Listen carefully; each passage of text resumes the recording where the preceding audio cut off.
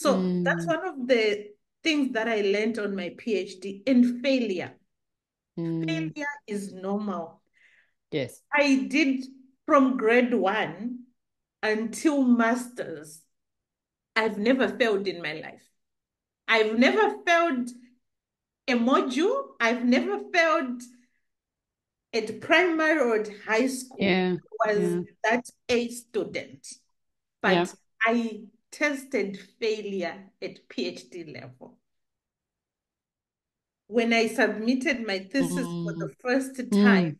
it came back Oh. with two examiners saying Mm. the thesis is okay, she can proceed and graduate. And there was one who criticized it like, you ask yourself, did I spend 3 years writing? Did I spend 3 years? Oh. So that third examiner asked that I do a resubmission. Right. Then I think the team, the faculty decided that they give me 6 months to, Okay. to correct whatever the examiner was Yeah. asking Yeah. me to do. Then I said it's fine. But within those 6 months, I grew. I learned so much. I connected with people. I I Mm. I had to put myself out there. Within 6 months, I presented a paper from the thesis that had been criticized. So, Mm.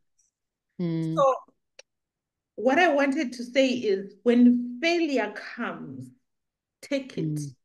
because it's God saying, pause a little bit. You're moving too fast. There are people that I want you to meet before you get to the finishing line. There are rooms that I want you to be in before you get to the finishing line. There are skills that I want you to learn before you get Mm. to the finishing line. Mm. With that resubmission, I reached out to people here in the UK, professors that I had just seen on LinkedIn, sent Yeah. emails. Please, can you advise me on this? Can you advise me on this? As well as my supervisor Mm. was advising me. But if I tell you, I reached out to anyone and everyone that I could Yeah. during those reaching out times, some invited me for conferences. Come and present your paper and see how people take it. If they criticize Oh, it, then wow. you got areas. I did that. Mm. I built connections through Mm. my failure season. Yeah. Yeah. So we should normalize talking about it. I People agree. fail. People fail, and failure does not mean you are not academically strong. I'm Mm. telling you, I have Mm. a record of distinctions. My first degree, I had 18 distinctions. I have two first class undergrads. I've got a first class in masters, but I failed Yeah. in my PhD. PhD Yeah. for the first time. Of course, we might not say it's not a failure, but for me, I felt like this Yeah. is Yeah. failure. This is a Yeah. failure for me. Mm. Mm. But I grew in that time. I grew so much. I had Yeah. to grow emotionally because I Mm. couldn't afford to cry because my daughters were there. I couldn't afford to, Oh.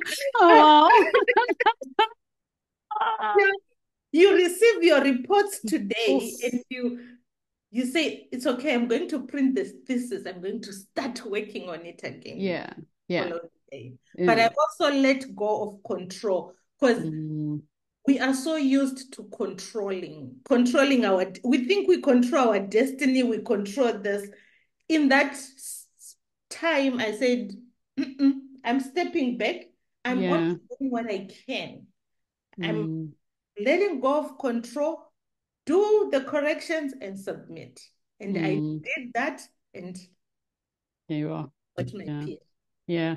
But I think you make a good point though, and I think to pull that out is that when failure will happen to us at some point, At some whether point. that's failing an exam or PhD or Yes. a job, rejection, failure, whatever. It will happen. Like that's going Yes. to happen. And what we kind of forget, or we don't really realize, is that in that moment, we have a choice of what to do with Yes. that. And that's very difficult because you get lost in the emotions and you get Especially lost in the feeling. yes. Yeah. And then you kind of forget that you need to take active control of what you're going to do. Do next. You can be unhappy, it's cool, but what are you going to do? And I Yeah. think in your case, you decided, I'm going to take a different path. I'm going to take this and grow. But you could also have decided, oh, well, fine, if you don't like what I want, or this is what I've done, or I've put so much effort I'm giving up. in, Yeah. I'm giving Facts. up. Like if this is the best that I could do and it's not good enough for you, well then there's nothing else I can do. And then a lot of people take failure and then they become more like less likely to I reach took out. failure and I rode on it. If you go back to roads right now, even when I was doing my mentorship program, right, the first thing that I would talk about is failure. So It important. will happen. And it doesn't mean that you have not studied enough. You Yes. have studied what That was I not love. Yeah. examined. Yeah. I Failure, love what you say. There's something, your failure is like, I love the way that you said that. Is like there is something else you need. There is and it's a different door, it's a different skill, it's a different person, it's a different yes. something. But we only ever see failure as, well, I'm not good enough. Yeah. You Like, are good enough, but there yeah, is a skill that you need something that you else. must acquire.